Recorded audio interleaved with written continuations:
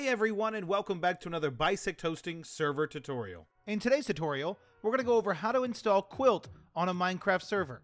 If you have a premium server or a budget server with the advanced support add-on, you can easily install Quilt with a click of a button, which I will first show. If you own a budget server without the advanced support add-on, I will show later how to install Quilt on a server manually. First, from the Bisect Hosting Premium or Budget panel, we're going to stop the server with the red Stop button. We are then going to choose the blue Jar menu button, and then we're going to select Quilt on the left-hand menu. Then we are going to choose the version we would like. For this example, we're going to use Quilt 1.19.4. You can just toggle that button, and when you do, you will see this screen, which will ask you what to do with the existing server files. For this tutorial, we're just going to delete the current files, but if you know exactly which files you'd like to keep, or if you would like to create an instance, you can do that now. Once that's finished, we can choose the green Start button, start our server, and we'll have Quilt installed on our Minecraft server. I will now go over how to install Quilt on a Minecraft server manually. First, we need to go to quiltmc.org. We're going to choose the Server button. Once here, we're going to choose the purple universal.jar button, and this will automatically download the installer.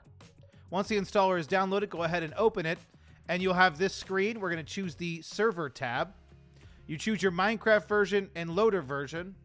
Once you have those chosen, we're going to choose an install location on our desktop, and then we're going to choose the Install button.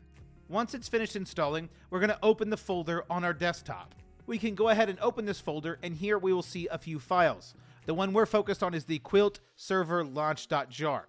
We are going to name this jar file depending on which Minecraft version we are going to be using. If you're using Minecraft 1.14 through 1.16, we're going to change this to custom.jar. If you are using Minecraft 1.17, we're going to use custom java 16.jar. And if you are using Minecraft 1.18 or newer, we're going to use custom java 17.jar. Once we have that jar file renamed, we're going to select all the files, right-click, and choose Send to Compressed Zipped Folder. When this is compressed, we can go ahead and minimize this file to use later in the tutorial. We can now log into our Bisect Hosting Budget panel, and once here, we can choose the red Stop button to stop our server.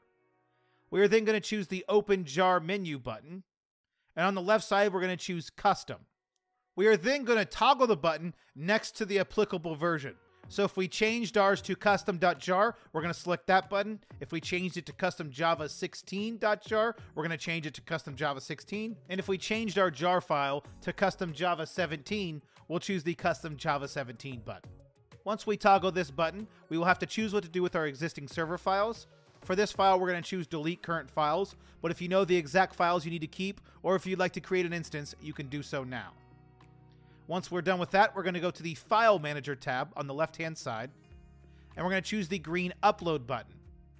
We're then going to drag and drop the .zip file that we minimized from earlier. Once that's done uploading, we can right-click the .zip file and choose Unarchive. We can hit the green button to verify the unarchive, and this will start unarchiving that .zip file to have all the files you need for the server. Once that's done unarchiving, you can go back to the home page, start your server, and you will now have Quilt installed onto your Minecraft server. If you have any questions, check out our knowledge base, bisecthosting.com/KB, or you can submit a support ticket on our website. If this guide was helpful, make sure you hit that like button, subscribe for more content like this, comment down below which guide you would like to see next, and we'll see you around.